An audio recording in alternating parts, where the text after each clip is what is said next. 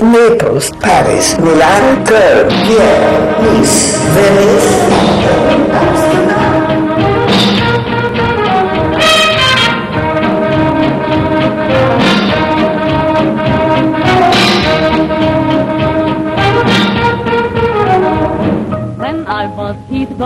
I knew next to nothing about Britain except when they invited my father to see the first sugar factory that was built in Britain, in Bury St. Edmunds. And I had just finished my secondary school, and my father said, if you have good results from the school, you can come with me to England.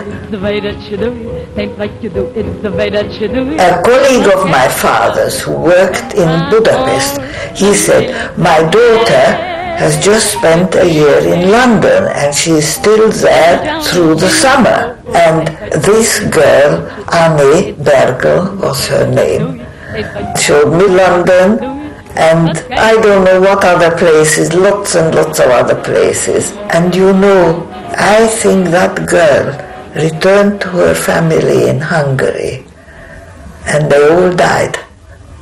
They took them to the concentration camps. Yeah.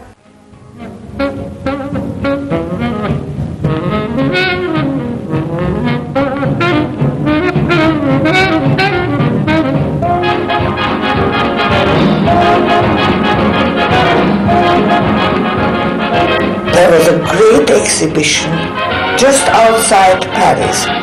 France had lots of colonies.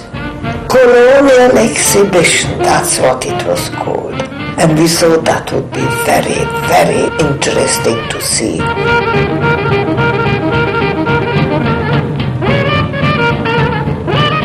There you are, all the people on the bicycle.